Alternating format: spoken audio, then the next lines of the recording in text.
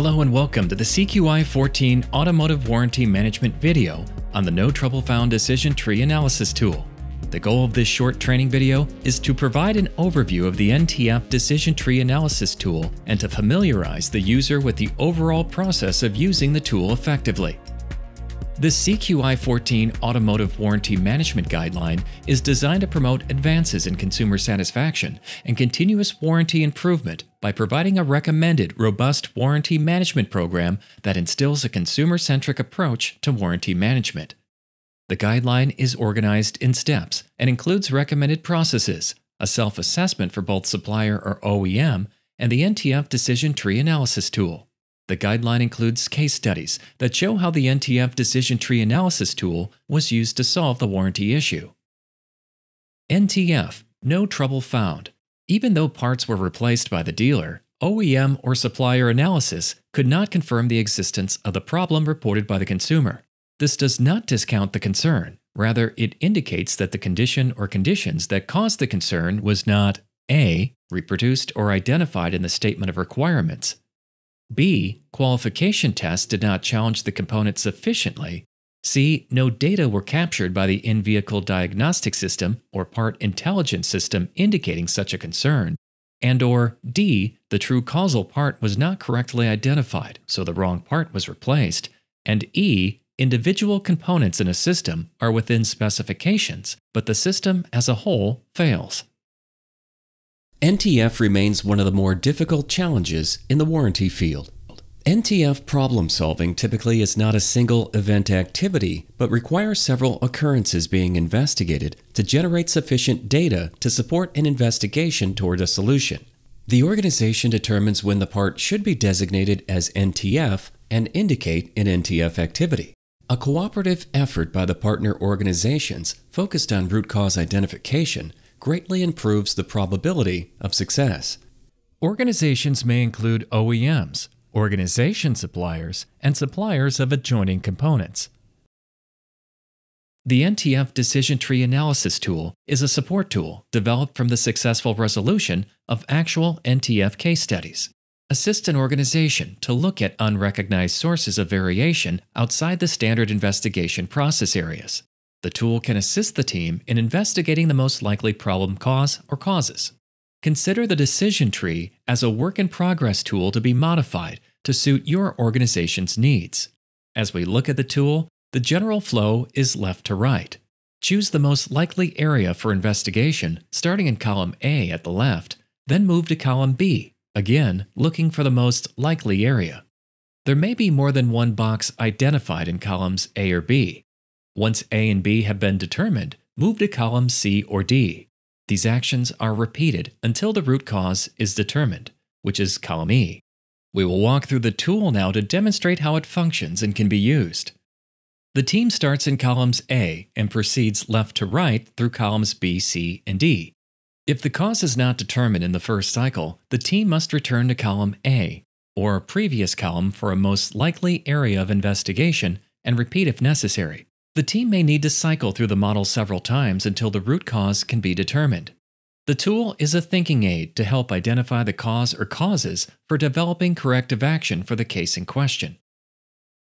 The CQI-14 Guideline contains several actual case studies with the resolution defined through the NTF Decision Tree Analysis tool.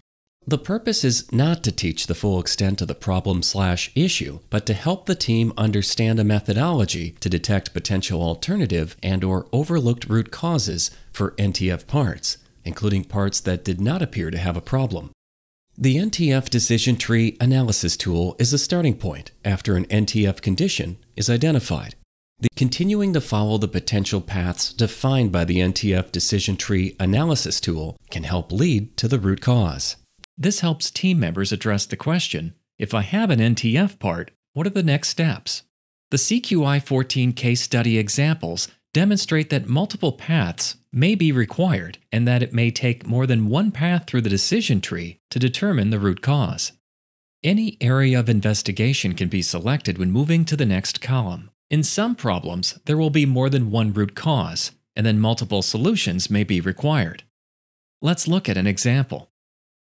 Let's start with the Tire Pressure Monitoring System, TPMS, Poor Capture Rate case study, which is number ZZ41 for those of you who have the CQI-14 Guideline.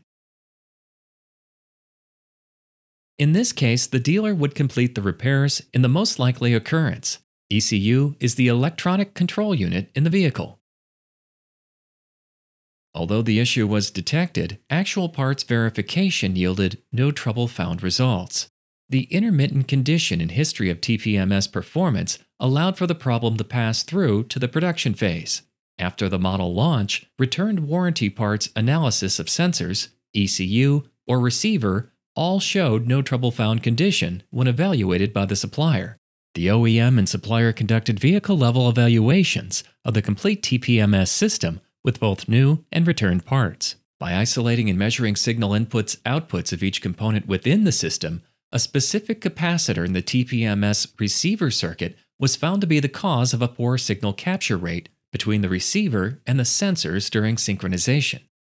Let's look at the problem-solving path using the NTF decision tree analysis tool. Let us review the following case study. As a team, walk through the decision tree and determine which steps would be relevant. As a team, agree to the path and remember that there most likely will be several pathways through this exercise. A06. Control vehicle study/evaluation versus prior model computer. B06. Evaluate the returned part versus the OK part. C07. Are there any differences? A02. Component or mating part system analysis. B03. Evaluate mating system that can affect performance. C02. Does the design specification meet end use specification? D02. Do we need to modify the design to meet usage needs? As you can see from D02, E01, and E03 that after modifying the design, the team issues a technical service bulletin and released a new part into the system and eliminated the old part. Root cause. The capacitor specification prevented the receiver's threshold circuit to settle quickly after various vehicle system variations. As a result, the threshold circuit would still be elevated during synchronization, causing the receiver to fall down to around a 60% capture rate of transmitter sync bits from the sensors. This would lead to the receiver sending imperfect synchronization bits to the ECU. After 6 to 7 missed sync bits, the ECU would then ignore the subsequent tire pressure data, leading to a sensor silent fault condition and triggering the TPMS warning light on. Please note that the quick field fix is the interim corrective action, and the production countermeasure and recurrence prevention is the permanent corrective action. The lessons learned are: component-level bench testing is not always sufficient to catch issues that may be related to vehicle architecture. This was a system-level problem requiring whole vehicle investigation. Thus, vehicle-level testing is needed in order to isolate individual system components and measure working specifications and inputs/outputs while in a simulated system of vehicle variation. This issue was captured in pre-production stages. However, it was allowed to flow out to the field due to NTF condition of investigated parts and moderate tolerance for chronic TPMS light-on issues. There were multiple occurrences in production, but no deep dive into a resolution. Vehicle-level system testing implemented at this stage could have intercepted this issue before flowing out to the customer. NTF resolution steps. Listen to the consumer complaint, consumer surveys. Observe the failure. Measure the difference from prior model year engine computer performance. Modify engine computer to match the prior model.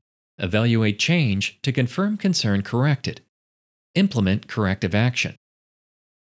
Final thoughts. Improve consumer satisfaction through reduced incident rates.